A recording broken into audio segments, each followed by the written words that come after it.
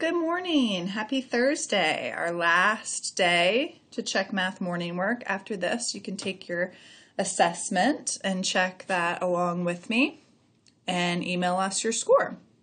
All right, so we are on week 16, day 4. The first one is rounding to the nearest tenth.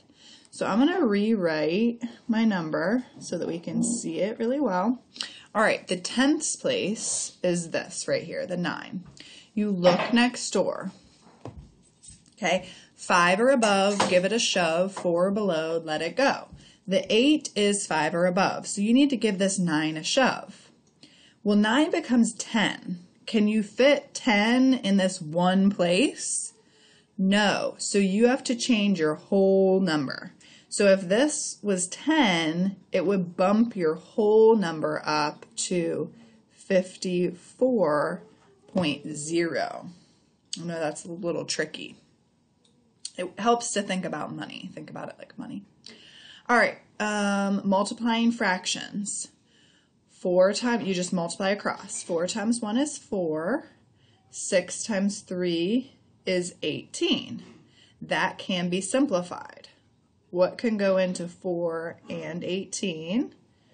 2. 4 divided by 2 is 2. 18 divided by 2 is 9. So 2/9 is your final answer. All right, this is, please excuse my dear Aunt Sally, PEMDAS. We do what's in parentheses first.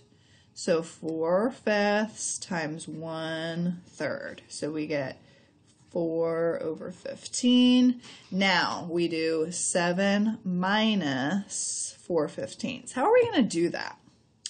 Well, it helps to take this 7 and make it into a mixed number.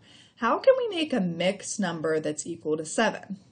We can do a 6 and then do a fraction that's equal to whole.